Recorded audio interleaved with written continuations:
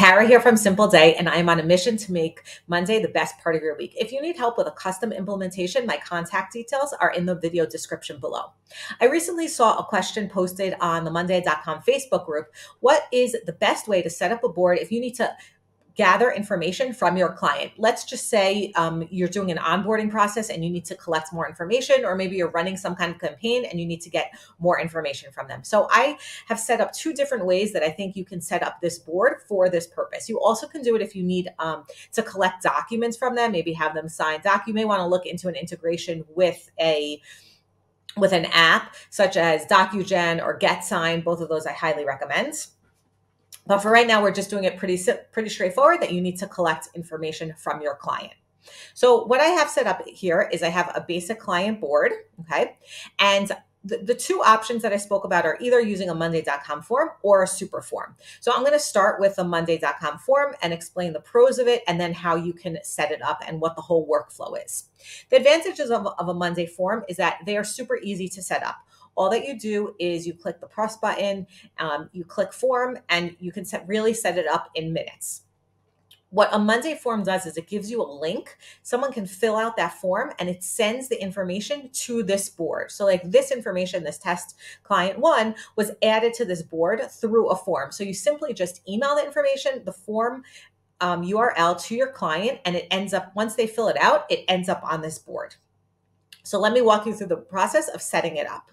So first you have to set up your board. So you have to decide which questions you need to ask your client. So this is very basic. And what I decided here is I'm going to be asking them what's their preferences for newsletters. Like, do they want to get it daily, weekly, monthly? Now, obviously, all these questions could change depending on what you need from your client. So here you can see I set up an email column, a name column, a phone number, mailing address, and newsletter preferences. So if you go to form, first you would just hit plus and add form. You go to form, you can edit it and you can choose like which questions are required, which are not. If you want, you even can have conditional questions. I'm just going to show you the basic form that I set up. So here's the form. So I'm going to have my, I'm going to just fill out the form. So let me just fill out some of this information. And here, I'll choose my mailing information. Obviously, if this is the information that I would want, so I would make this a mandatory field, and I'll hit submit. Now, when we go back to our form, so you can see that the information was added here. Remember, I didn't fill out those forms, those columns, so that information is not there. So here you can see that I have the information. Now, one of the cons of doing this is that each time it's going to create a new line item on this board. You can set up another board that would automate the email with the URL to this board. But if you have current information that's already listed on this board and then you want to update it, you can't do that with a Monday form. So this is one option. I just want to show you one other automation that I set up. I set up an automation is that you have the submission date of today. So the automation is when an item is created, set submission date to today. Now I'm actually going to pause this automation because now I want to show you the super form, and I will then go back to the automation. So in order to have this super form, one of the biggest advantages of the super forms is it can update an existing line item. So let's say I already have client 2 updated on my board, and I want to just have them update their information. So I can send them a form from this board and it will update on this line item. I'm going to show you how that works. So the way that I set this up is I have the same columns here. Just for purposes of this test, I'm going to actually delete this information. So I created a link column. And then once I installed super forms, so first you have to set up the super form. So if you click on the form, because you want to update an existing line item, you have to make sure to click on the settings and click update as opposed to insert. That's like the most important part for this whole thing to work.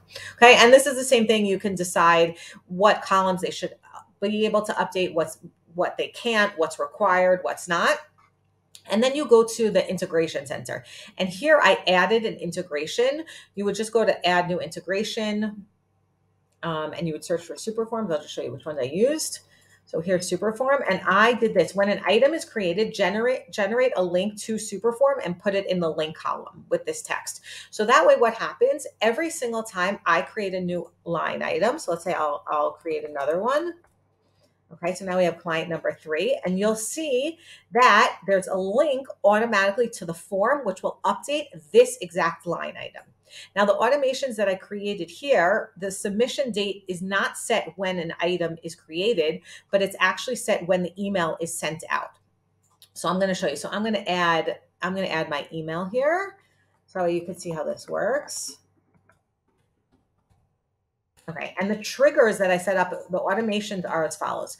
When newsletter preferences changes, it's going to set the automation date then, because that's when someone actually fills it out. But when I add an email, I'm going to send an email to myself that's going to have this information that's going to tell your client, please fill out the super form. So I added my email. So let's go to check my email. Here I got an email, complete your details. So here I'm going to click on the link. Okay, and here I already have company name, and see I blocked this, so I can't even edit it. So here I would just add my name and my email, and let's say I want to add my phone number, and I want to choose my newsletter preferences. So I set it to weekly. Now I submit it. Now if I go back to the board, see my information automatically populated on this line item. So just to summarize what we've done here, we have 2 options of creating a board where you can get information from your client. You either could send them a Monday board, and remember the most important part is it's a new item on this board. The second option is that we can send them a super form, and what super form does is it updates an existing client. Now let's just say you have a CRM, and once you're onboarding the client, you need more information for them. So the super form is a great way, because then you can add more information to an existing line item. Like, you don't need to add the information here because maybe you're using it on an existing board. I hope that these different workflows were helpful in figuring out the best way to be in touch with your clients when you're requesting more information. If you enjoyed this video, please like it below, and remember to subscribe so you can get tips and tricks on how to use Monday.com.